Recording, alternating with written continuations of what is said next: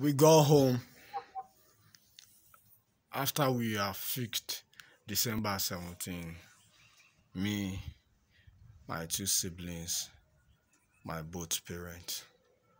Now only we went to my in-laws' place because they have talked to the extent that even their own immediate family can't go because they knew which part everybody took. And what you have took part that is not worthy, you will be avoiding to be going to that in-laws place. Now mama will for you anybody, yeah. She be not letting you.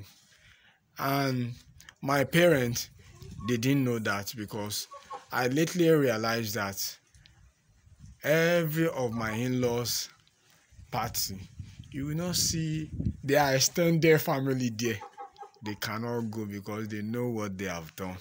But that one is another side entirely because I will dealt with everybody accordingly.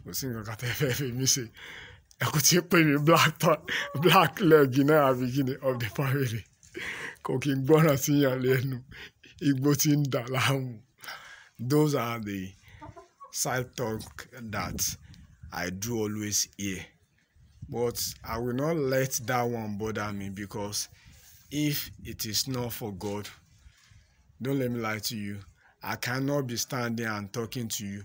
I am sharing my own true life story just to inspire you that you are going through similar trauma problem that I've went through. Just because of God, just because of my strong grade, I remain stand.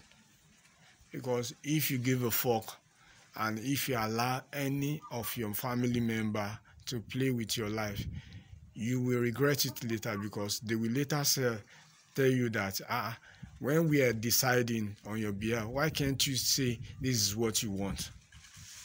And if you know this, you will know how to deal with people or siblings, family accordingly.